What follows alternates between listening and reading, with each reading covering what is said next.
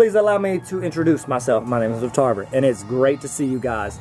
Missed you all summer. I know, but we're doing these back to school videos and things are getting real good. Okay, so I want to talk to you today about number one thing, the big thing now, cell phones, okay?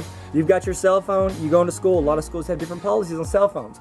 Most of them make you turn it into a bucket when you walk into the class, okay? Other than that, don't let me hear a ring or else I'm going to turn you in, okay? You don't want to be the kid that takes advantage of a nice teacher with the cell phones, and you don't want to be the one that actually gets in trouble from teachers who take it real, okay? The three things you're going to say whenever your cell phone goes off or a teacher catches you on your cell phone. This is what you're going to say. You're going to say either one, I was texting my mom. Two, I was checking the time. Or three, I was turning it off, okay?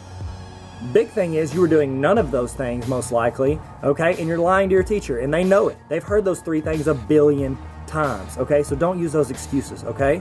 If you get caught on it, be honest, be like, yeah, I'm sorry, I shouldn't have been on it, okay? And if you're holding it down and you're like, we know you're on it, okay? Don't try to be like, oh, did you see it? No, because you had it under your desk, you weirdo. But we know you're on it because you're not sitting there staring at the palm of your hand. You're not like some weird palm reader in high school. You're on your phone, okay? You can live without checking Instagram for 45 minutes, okay? Check it between classes. Do not get on your phone. And same goes for driving. Is it really worth it to check some dude you don't even know's Snapchat while you're driving down the road to risk a wreck? No. It's not, okay? So just learn to have that space between you and your phone right now so that it carries on over into your workspace, because a lot of jobs don't like that. And plus, when you have kids, they're not going to want you to sit there and play on your phone while you're supposed to be hanging out with them, okay? So a good habit to get into is not getting on your phone during times when you shouldn't be on your phone, okay? So that's my best advice to you. Check your phone between classes. Your buddies can wait, okay?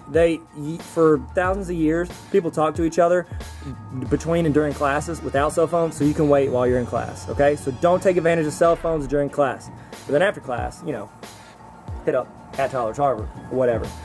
Peace, have a good time, subscribe, bye-bye. Wow, we got real today, didn't we? We did. Okay, bye.